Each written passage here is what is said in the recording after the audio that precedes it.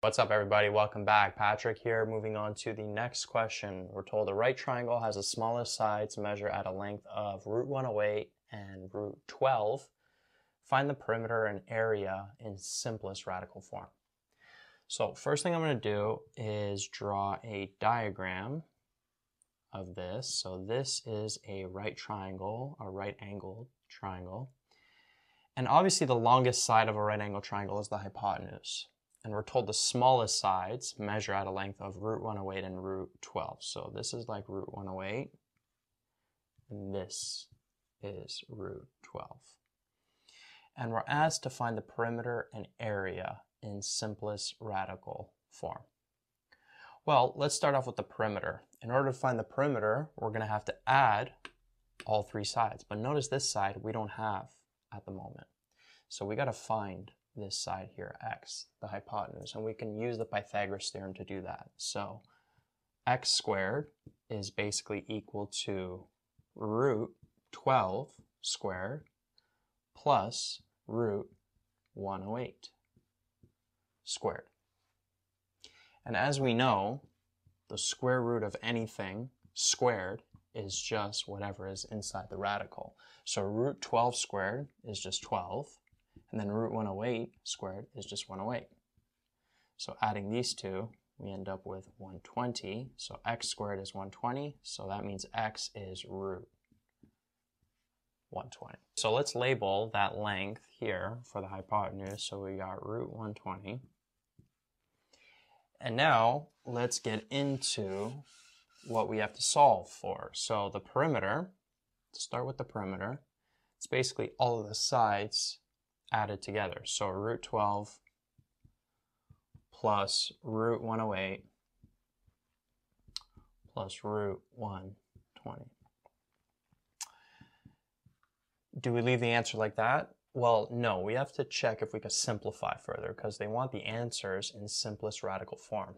So if you remember from adding or subtracting radicals, you always want to simplify the radicals and see if there's any like terms, any radicals that are the same. So this root 12 we could break down into root 4 times root 3. This root 108 we could break down into, I think 36 and 3. 36 times 3 gives us 108. So that works. And then root 120, we could break that down into what? Root 4 times root 30. 4 times 30 gives us 120, and then the root 30, we can't break that down any further. 30 is not divisible by a rootable number, whether that's 4, 9, 16, etc., etc. All right, so here, root 4 is 2. Root 3 can't simplify that further. Root 36 is 6. Root 3 can't simplify that further, and then root 4 is 2, and then the root 30 can't simplify that further. So from here, notice that these two are like terms. They have the same radicals, so we could add the coefficients in front. So 2 plus 6 gives us 8.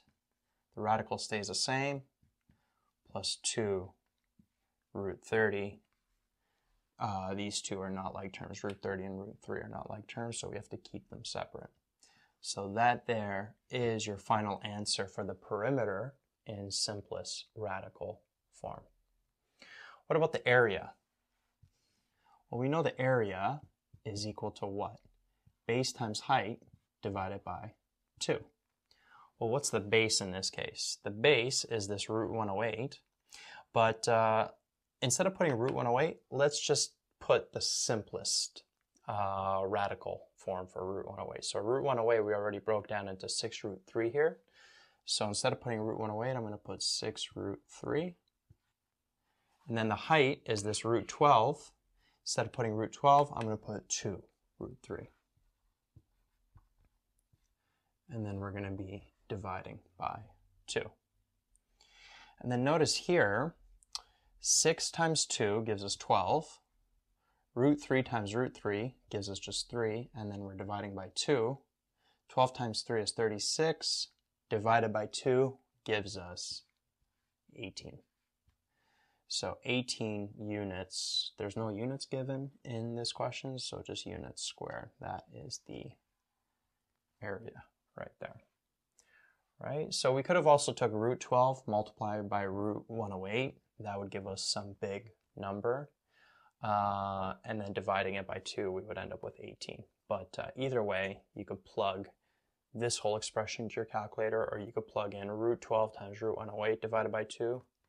You should end up getting 18 every time.